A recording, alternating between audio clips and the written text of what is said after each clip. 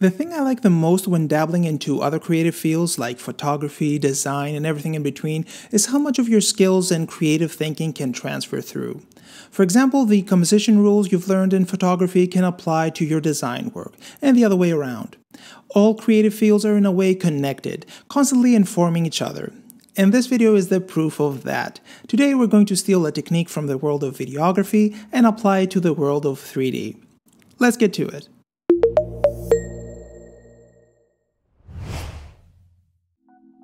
False color is one of the many different ways videographers evaluate exposure. We have a ton of other tools to do the same thing, like histograms, waveforms, vector scopes, and zebra stripes. But false color is one of the most visual ways to do that. This is how false color looks.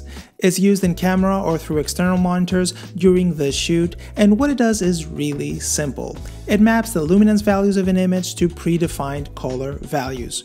For example, black maps to blue, white to red, 50% gray to yellow, and so on and so forth. This in turn makes it extremely easy to identify the areas of the image that are over or underexposed. Let's go into Photoshop and see things in more detail. Here I have just a bunch of gray values with black at the top and total white at the bottom. If I enable the false color LUT, the grayscale values shift. Black turns purple, white turns red, and all the other in-between values are assigned different colors. We're not forced to use these specific colors. If you search for false color LUTs, you will find there's a lot of color variance between them. But the rules are always the same. Key gray values get distinct colors. I'll show you how we can create your own LUT later on, but for now let's just see the effects of false color on some professionally shot images. The photographer is Cong, and I found his images just by Google searching. I'll have his website in the description below. Now, these images have a lot of dark and bright tones, but despite that, none of the colors clip. Let's enable the LUT. As you can see, despite the very dark tones, we barely go to purple. Just as a reminder, purple is absolute black and red is absolute white. So most of the sweater's dark values lie in between blue and purple, which means all of our tones are a healthy level above pure black. The purple tones we see here are not pure purple, they're in between values. But even if we did have pure black in these areas, it wouldn't really matter since it covers a pretty small and unimportant area of the image. We also see some white clipping, but like before, it's not really pure white. If we zoom in, you will see that most of the values are orange and not red. The other thing we can immediately notice if we compare the two images is the color variance on the model's faces, which is one of the key things false color helps us with. We can very easily nail the exposure of different skin tones.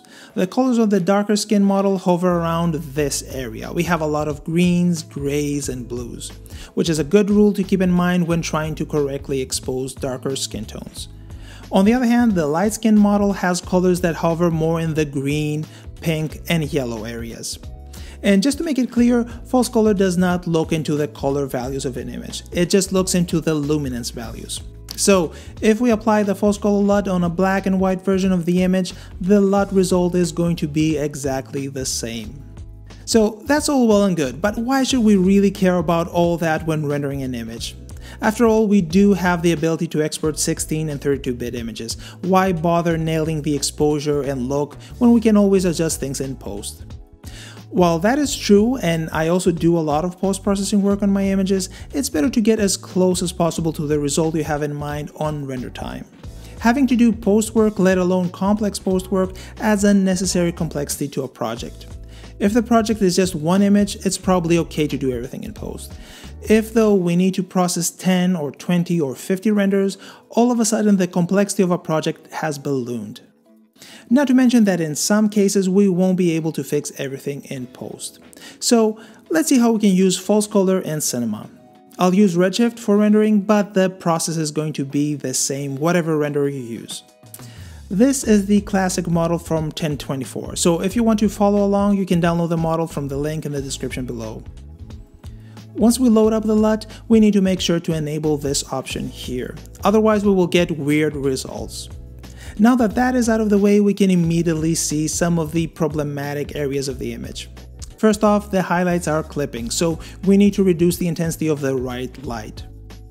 The next thing on our list is this side here. It's a little bit too bright. The effect of the light is a bit too strong for my liking. We have some nice shadows here, giving the portrait a more dramatic look, so we will definitely keep that. The background could be brightened up a bit, but we're not really going to be bothered with that. Let's start adjusting things and let's see what we can come up with. First, let's reduce the highlights on the right side. The clipping is less now, but we can afford to tone it down a little bit more. Let's try 90. It's much better, but let's also reduce it a little bit more. Let's do 80. 80 looks good, but let's reduce it a little bit more. Let's try 70. 70 looks good. Now let's take care of the overexposed left side. 70 looks good here as well. We have some highlights, but we're in a nicer skin tone area, more in the pinks rather than the yellows. But I think we can afford to tone it down a little bit more. Let's try 50. Yep, that looks a little bit more balanced.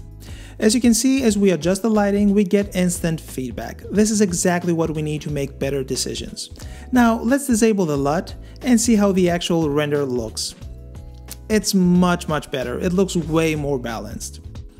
We have some nicer strong shadows here, and the head doesn't look like it has a giant spotlight on it like it did before. I kinda want to tone down the light a little bit more, so let's try 40. Yeah, I think that looks much better. But I feel we need some more highlighting on the left side, so let's add another light and adjust things a little bit more.